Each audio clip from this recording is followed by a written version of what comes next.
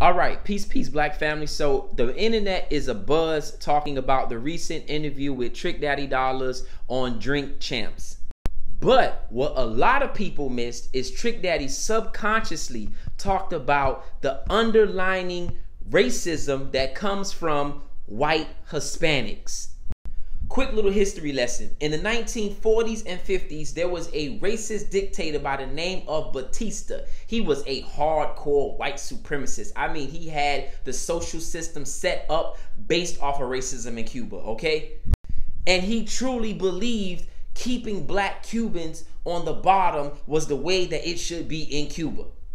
Now, in the late 1950s, you had this gentleman, Fidel Castro, who came to power and said that we would no longer have an open racist social society, but we would have a socialist system. Now, whether he did that or not, or tried to do that or not, is up for debate. But he said openly and publicly, no more racism.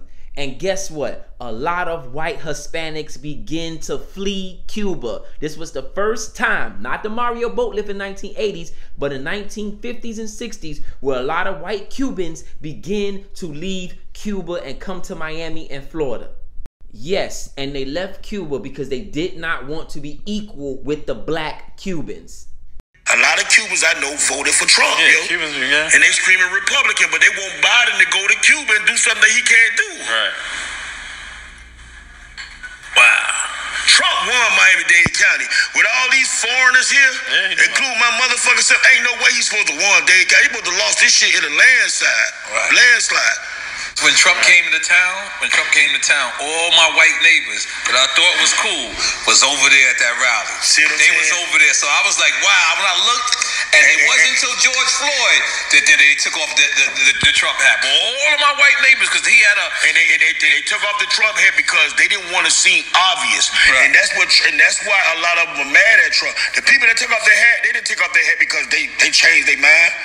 They like, Trump, you showed the fucking hand. Why did you show the hand? We can't bluff the poker game no more. Right. Why did you show your pair of aces when there's 3 kings on the board already?